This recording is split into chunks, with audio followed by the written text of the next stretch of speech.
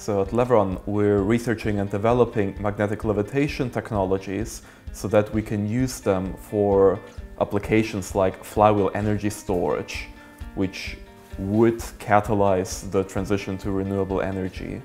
So technologically, what we want to achieve is that we want to have a rotating axis, and we want to have magnetic repulsion from this axis on all sides. And it has to be very stable and very homogeneous so that the axis can smoothly rotate at all times at very high speeds.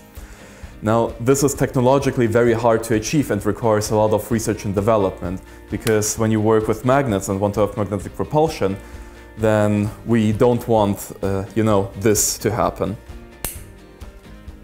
I personally enjoy working at Büro Zürich because you can just concentrate on your startup without the distractions of university, and you work in a very productive environment with like-minded people, which is very enjoyable. That chair. Also, this chair has a swinging feature, so when I sit in it with my laptop and swing, I feel like I have some of my most productive moments.